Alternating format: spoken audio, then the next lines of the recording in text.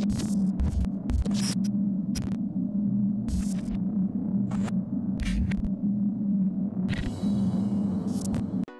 guys, welcome back. I hope this is a little bit better of sound for you guys. I finally got my new microphone in.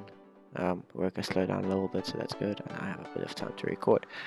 So, in my absence, I've been trying to figure out how everything is going, what I need to do, and I see I'm gonna grab a few comments from the actual.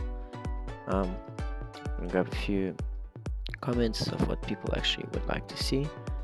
And from there on we will work with it. So I'm just starting up my engine, and I'm gonna make a cut, and I'll see you guys in a sec. Alright guys, so unfortunately I haven't been able to get the sound settings to work correctly, so I will not be able to do those unfortunately until a much later time, until I can figure out all the little kinks. Alright, but there's one thing I want to do. People keep bringing up how to do an Until Dawn kind of camera setup, so I will show you guys. I'm going to delete all the cameras in the scene besides the ones that are on the player, and I'm actually going to take this player out. Alright, so we have a player start, that's fine, and we will continue with that. Alright, so first of all, let's set up those cameras. So, first of all, we need all classes camera. Alright, so here's a camera, and this is now placed in the scene. We're gonna quickly zero it out, lift it up, and find it. There it is. Okay, so let's make a camera scene. So we do this.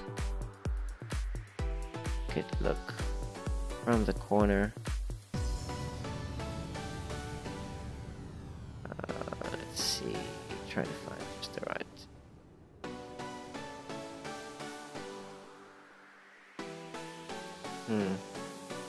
Just see how we can.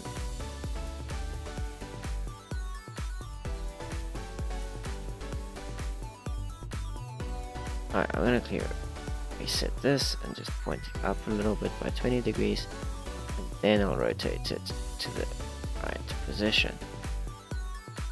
Then we're going to lower it down just a little, because we want it to be looking at a scene somewhere. Now this camera will be activated. Sorry, I know I'm knocking the microphone a lot, just scratching my eye. Alright, so this camera will be activated by we call them volumes. You go here and basic a box trigger. So then on this trigger, this kind of camera setup involves a lot of playing with the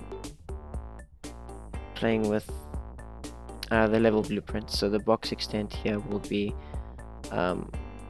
let's say 300 by 300 by 300. Alright, so this is pretend like it's a room, and inside this box this camera will become active. So what we're going to do is we're going to rename this camera to camera room main 1. Alright, so what you're going to do is you're going to click on, first of all you're going to go blueprints, open level blueprint. Now with the wait a second, trying to close these. Alright, so with these trigger box, this is going to be camera switch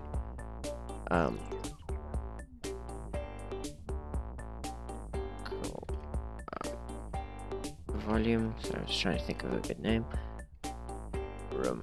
Okay, so save, and with this selected, you're going to go into the actual level blueprint, and you're going to right click and say here add an event for camera switch collision on actor begin overlap. So while there's an actor inside this inside this room. Okay, while he's in that room we just created, it will activate a specific camera. So what it will do is it will take other actor and it will say will equal, does this other actor visit our player? So what you're going to do is so just looking for the third person blueprint, third person character. Is it the third person character? Because that is our main character. If yes, we're going to create a branch by holding B and clicking. So first things first, you must check, is this a character? Our character. If yes, then what you want to do is you want to grab this other actor, cast third person character, just and then you want to disable that. Disable camera. Deactivate the camera. Boom. So what you want to do is you want to actually deactivate all the cameras on him.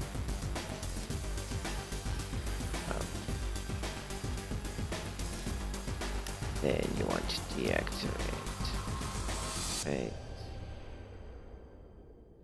deactivate the death cam.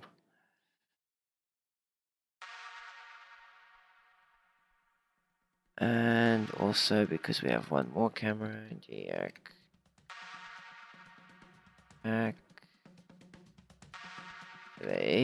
the follow cam. We also need to deactivate the first person camera.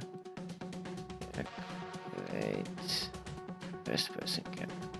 So basically what we're doing here is we're just deactivating all the cameras on the player. Because you don't actually need them at that stage. So you're going to save, and then what you're going to do is you're going to click on the camera that you selected here, you're going to go back and then right click and then say full function, and the active utilities, you're looking for deactivate.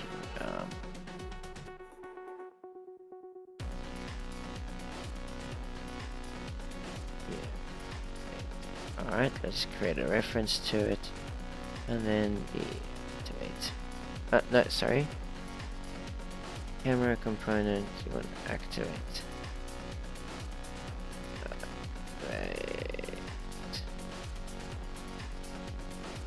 Alright, now, so that now activated. So I'm just going to show you from here. Save. And then what we're going to do is we have to go back and then set this to auto activate to be off. Save, and then what I'm going to do is I'm going to press play. Now, as you can see, I'm still spawned up here, so I'm going to run around. Now watch, this should work. Sorry. Something's wrong there.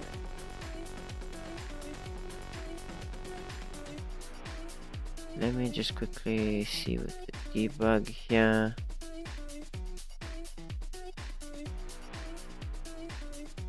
I'm just going to move this over a little bit so I can see what's going on. Alright.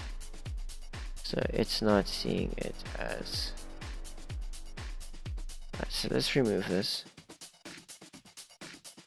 Make this true for now. I'm going to press play. So...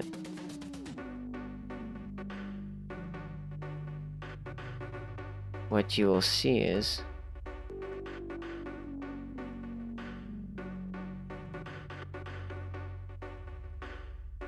what you should see is that those cameras just became inactive, but also there's one more problem, is the fact that somewhere on the character there's another camera we're not seeing. There's follow, FP, and death. Okay.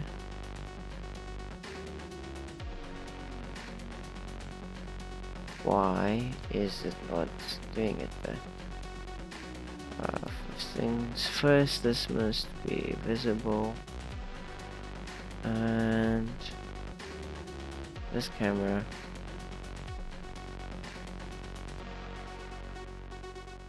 disabled, it mustn't activate.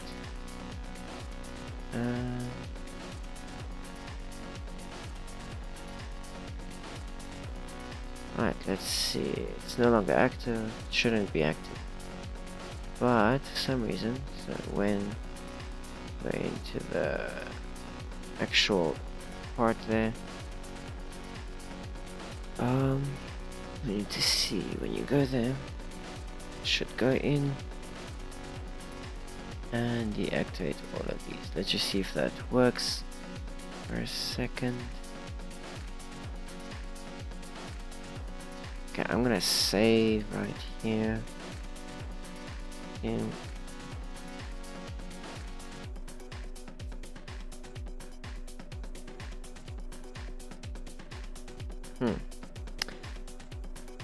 Okay, so we activated that camera, but it's for some reason not going. It's very strange.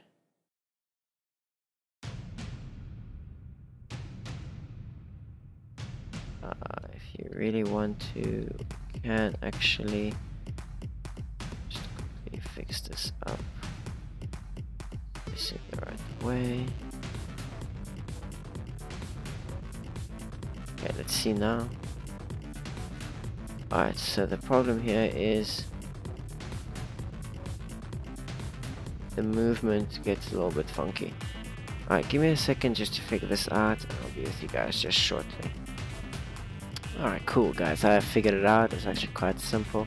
So what we're going to do is after the cast, we're going to do the same thing here. True and false. And then what we're going to do is we're going to drag this out and then say camera disable. Okay, we're going to have to disable each one.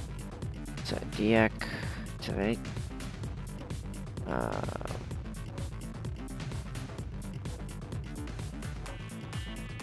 What? Oh, I had it. Just 1 second. Okay, cool. So, what we had so far is this. All I did is I removed everything, put it into just one, put it into deactivate. And what you're gonna do is you're gonna do the same thing, but actually no, that's gonna be on a different thing. Give me a second. Gonna quickly select this, switch again. I can close this up and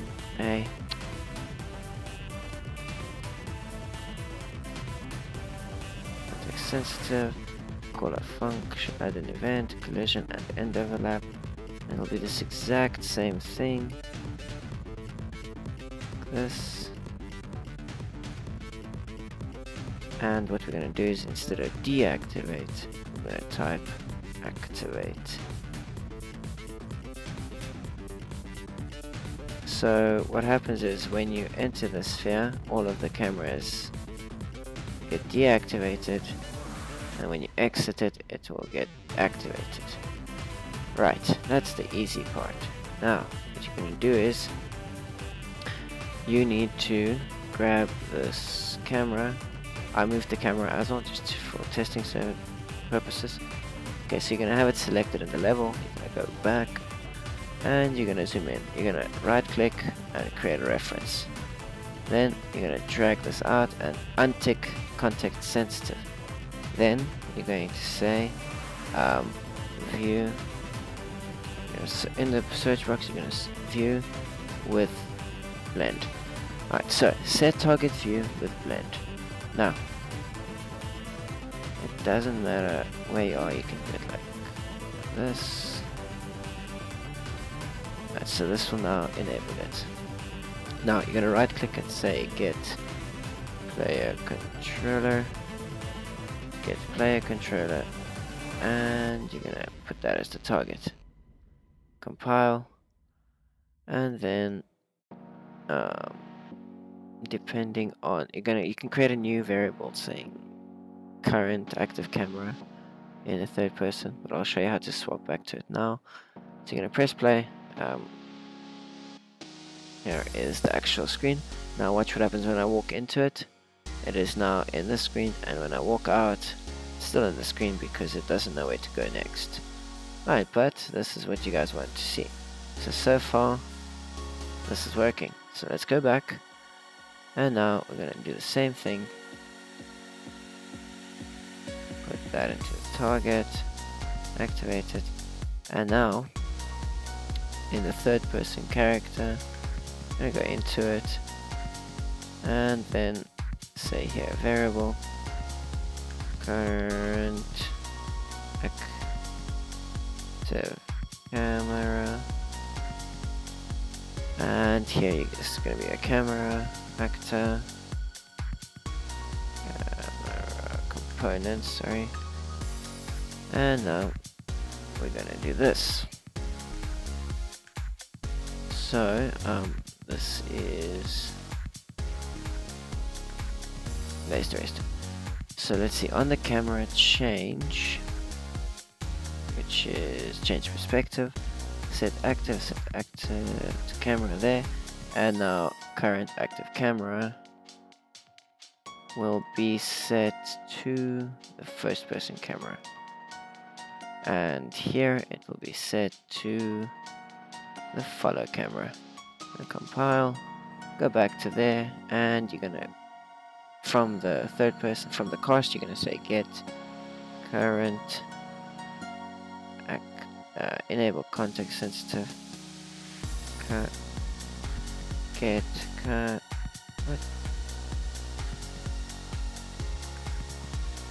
active camera. I wanna get the current active camera from you.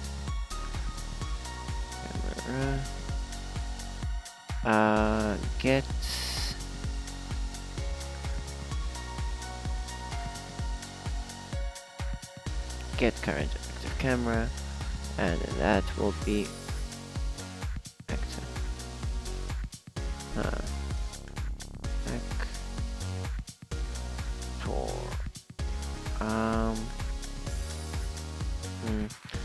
actually see if I can change this to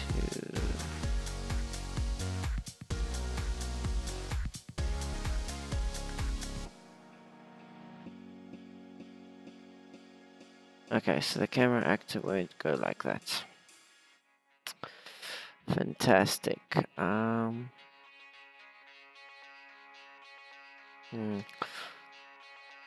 Alright, so let's see. New asset should be, well, the new view target would be the actual player.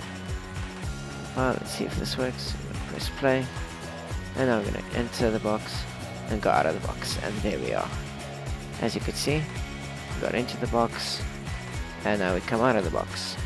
And that's basically how you do it. So you create these blueprints. You could create a blueprint object that allows you to create a box like this that will then let you go for it. And there you are. Pretty simple, as you can see. Just a small hiccup there I was a bit confused about, but this is how to do a Until Dawn type of camera view. Alright guys, thanks for watching, and I'll see you guys next time. Peace out. Alright guys, I just want to thank you all for all the support. Being at 10,000 views is pretty cool for me. Yeah, it's pretty awesome in my opinion. Quite happy, thanks for all the support. I'm sorry about the slowness of the videos. I've just been really busy recently, so a little bit of a mess. But yeah, thanks a lot guys, and I'll see you next time.